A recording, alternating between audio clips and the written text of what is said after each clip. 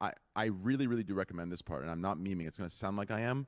I do recommend you find somebody, and you can exchange favors, whatever the fuck. But I do recommend at least like a 2 p.m. blowjob once a day or once No, every other day. no. No, I'm not memeing. I'm being like I think it would help clear you. I genuinely think it will help clear you, help you move on, and help you just do things better.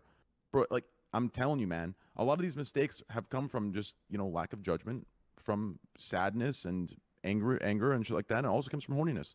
If you just got a blowjob from someone that's no strings attached, you could trust them, there's no drama, there's no bullshit, there's no weird shit being leaked to mods and mainstream medias, like you'd be chilling, bro. You'd be kicking back, getting a BJ going live. That's how it should be. Just a simple, bro, you're a streamer.